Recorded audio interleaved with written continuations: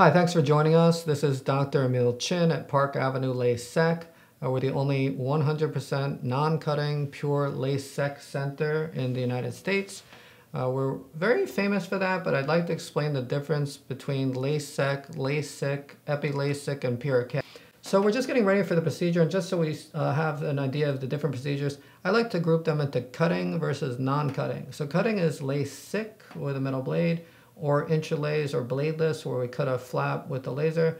This is the latest and most advanced safe non-cutting form. This is an epi-LASEK keratome. I pioneered the term epi-LASEK about 10 years ago because it's really more a LASEK than a LASIK. A LASIK means that you're pushing away the skin of the eye. A LASIK again means you're cutting a flap into the cornea.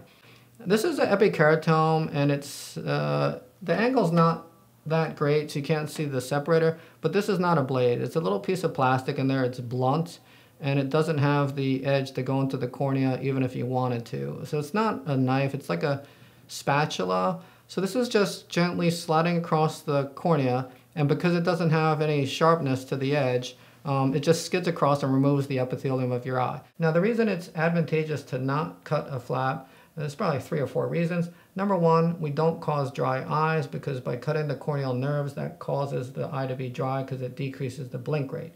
Number two, we avoid night glare and halos. I have that after my LASIK because my cornea is now in 2 pieces, and when light comes in, it reflects and refracts off of that interface. With the surface procedures, again, those are LASEK, epi-LASEK, and PRK. You don't have a 2-piece cornea, and therefore you don't have as much night glare.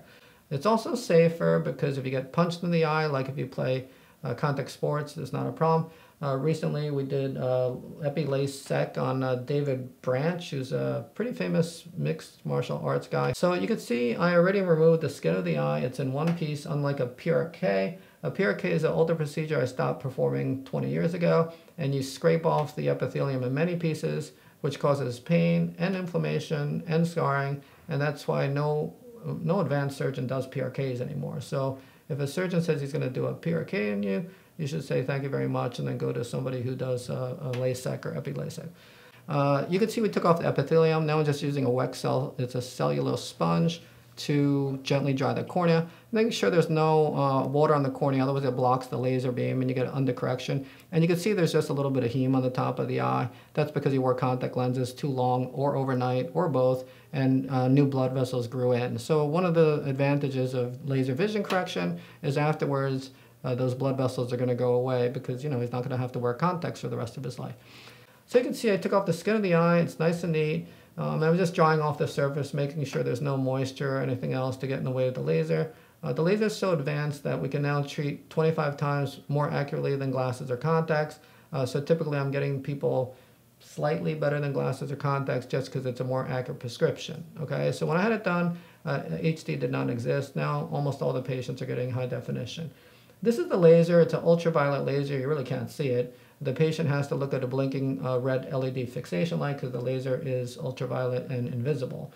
It takes about 10 seconds per diopter, so if the person's -3, it only takes 30 seconds at most, maybe more like 20 seconds. The advantages of doing the epi-LASEK instead of the LASEK is a quicker recovery and less discomfort. So we've had people have this done after, let's say, they had a PRK primary maybe 10 years ago by another surgeon, and they need a touch-up. They decide to come to me because the PRK hurt, and then they have this, and afterwards they say, oh, I can't believe it didn't hurt at all. I thought that LASEK was pretty much like a PRK. Now, this is probably what surgeons who do PRK tell people because, they don't do LASEK. So we've had many, many patients have LASEK after a first PRK by a different surgeon, and they said it's shockingly painless. So as long as the contact lens stays in the eye and it doesn't fall out, it's not painful at all. This is just, irrigating. We're going to put a bandaged contact lens. You need the bandaged contact lens to help healing so that when the patient blinks, he's not blinking over the surface so the skin of the eye grows back. One of the advances that I pioneered is getting rid of the flap. We used to put the flap back on, and getting rid of the flap makes the healing quicker. I should mention that LASEK was invented by 2 of my colleagues at Harvard, and I've, pioneered this and advanced it over the last 10 to 20 years. So now we're just putting on the bandaged contact lens and antibiotic drop, steroid drop to prevent scarring, and a non-steroidal, which is like liquid Motrin to prevent pain or discomfort afterwards. And, you know, he's going to sit up and see, he's going to be legal to drive. We're going to take off the speculum. And then he just has to understand after the surface procedure, instead of, you know, a 1 or 2 day recovery for LASIK, it's going to be more like a 3 or 4 day recovery for epi-LASEK, and maybe 5, 6 day recovery for LASIK, and maybe 7, 8, 9, 10, 11, 12, 13, 14 day recovery for PRK, which you won't do anymore.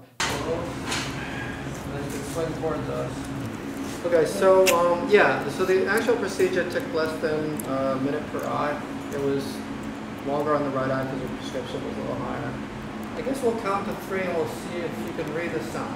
Okay, you ready? Yeah. 1, 2, 3.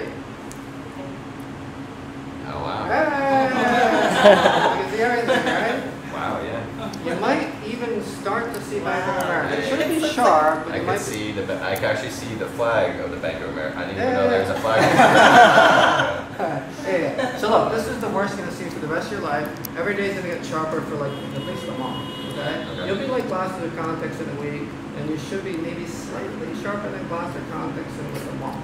Okay. Wow. It's pretty cool, right? Yeah, it's amazing. Wow. Yeah. I could even read the parking signs right there. I didn't even know there's parking signs there either. So. Those are kind of small signs, by the way. So the people who can read the parking signs, half of those people will get to better than 20/20. Okay. Because that's very small stuff.